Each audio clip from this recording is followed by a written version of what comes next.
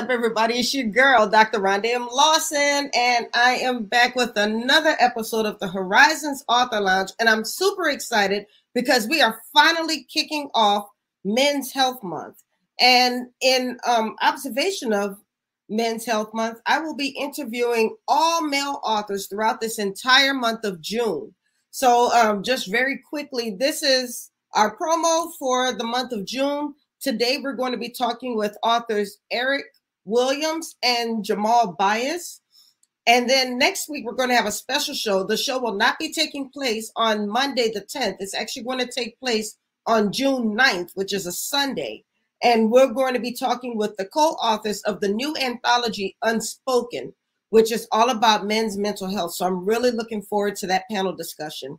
On June 17th, we'll be talking with author Shakir Rassan and then my friend Victor McLaughlin. And then on June 24th, we will be rounding out the Men's Health Month series with Jonathan Harris and Trent Walters. So this is going to be a great, great, great month. And I need you here every step of the way because we are going to be really, really hitting a lot of issues that affect men. And then at the same time, I want you to be able to get to know some new authors if you've not familiar with them yet.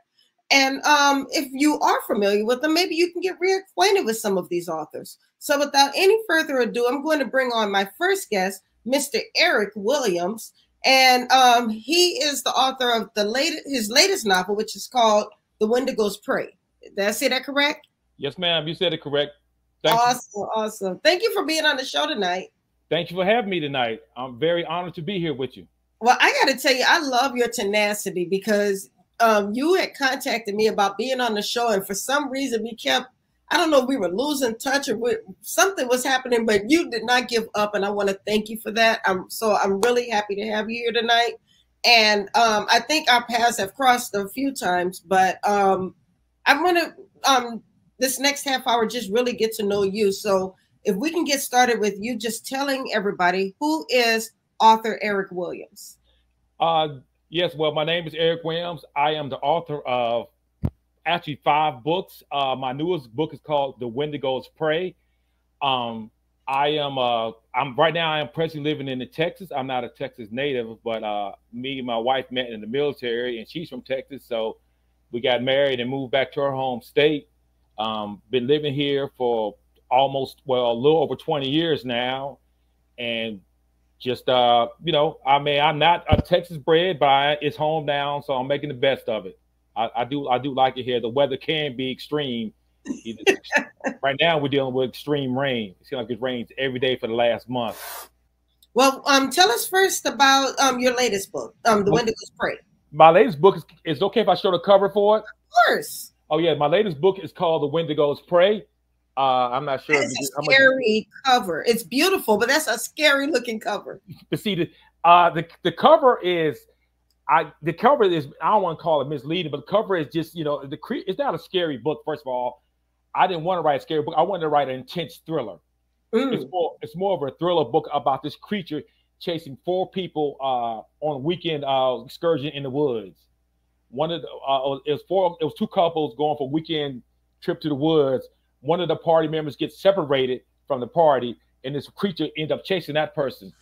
And then another party member ends up chasing after the creature chasing that person. So I like it. Like I said, I'd call it intense thriller. It's just about, it's about how humans respond in intense moments. Person, it's a study in that. I call it studying human nature about how you're gonna respond, in an intense moment. Are you gonna step up to the plate, or are you gonna run for cover? Okay. Well, shoot. So tell us a bit about the characters in the story. So it sounds like it's almost a fight or flight type story. It is. That's one of the that was one of the rationales in my mind about fight or flight.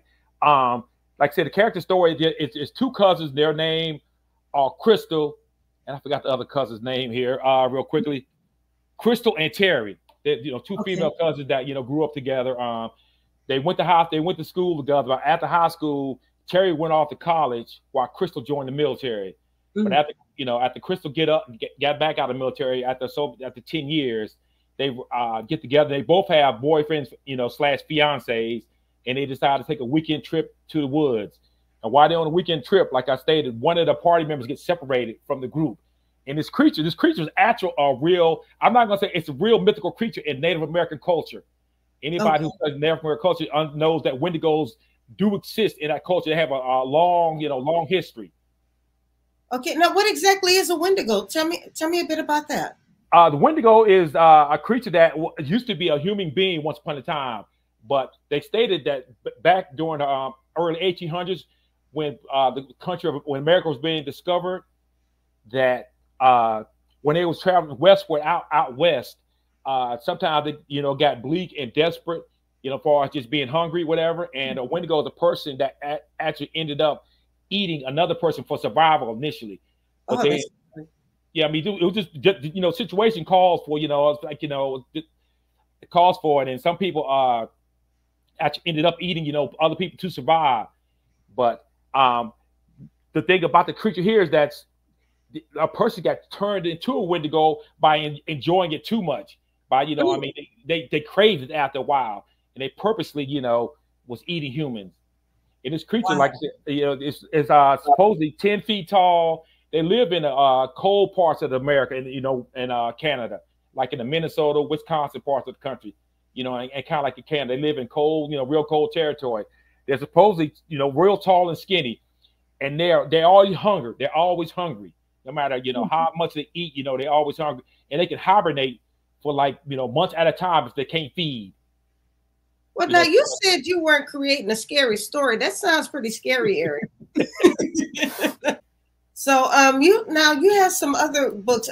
Can you kind of run through I don't know if you have your other books in front of you, but do you want to maybe show us some of the titles or share the titles of your other books? I'll just go ahead and show each. I do have one other book I haven't mentioned yet, but I'll just go ahead and show the first book in the like I said, it's called Scott Family. It's a trilogy. So I wanted to actually speak on this. Is Scott Family trilogy. This is called The Last Time. This is the book that starts the trilogy.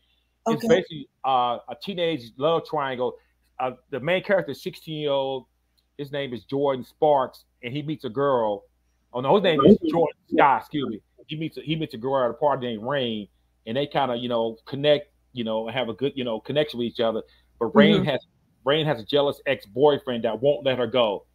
So his name is Dwan. So Dwan and Jordan have words, and Jordan ends up getting incarcerated in a juvenile boot camp. And it just tells the story about the trauma that Jordan is not a bad kid. He just kind of confused and lost and selfish. I don't know. I mean, if you ever dealt with teenagers, sometimes teenagers just don't think about nobody but themselves. They think it's about them. And Jordan's that type of person. But while he's incarcerated, he kind of learns lessons about it's bigger than me. I need outside help. I can't do this by myself. And between the staff at the boot camp and his family, his mom has his back, his brother has his back. Between his family, they have his back. He realizes it's bigger than me. I can't do this by myself. And it's not just about me. Because I'm sure you can say I'm sure we all need help. Everybody, you can't do it by yourself. All these books I've wrote so far, I wrote them, but there are people in the background that's helped me, assisted me between the editing, writing the covers, ideals. I bounce off my wife and friends, so I know, it's not about me. The second book in the series is actually called "You Never Said Goodbye." It carries on the story about what happened with Jordan. I mean, and this story picks up where his little brother kind of gets involved into Jordan's situation. His little brother's name is KJ, and he kind of gets involved in the situation with Jordan. And it just talks about family having, the back through thick and thin. I mean, one of the subtitle was not like the subtitle. It's a good motto that was placed on the book. I didn't come up with it, but it says there's strength in forgiveness, and I do believe in that. There's strength in forgiveness, and so that's a good quote that I try to use in my own particular life. That there's strength in forgiveness. Like I said, I don't want to give too much away about how the story plays out, but that quote is definitely prevalent in the story. Right. When do you think the next book will be out? That's a good question because, like I said, I've just started. Yeah, I'm not rushing you. I'm just asking. I mean, are we looking at next year, maybe? Maybe late this year. A lot just depends on my work situation. But like I said, I just started. I have it maybe a week at the most. I got into it. And I'm still developing certain aspects of the story, but I do know I want to tell a story. It just just want to make sure I want to be proud of every story. I don't want to put something out there just to put it out there. I'll never will do that. Every book I've put out so far, I believe in 100%, and I want to keep that track record up. That I'm not, do that. So I'm thinking either late this year or early next year.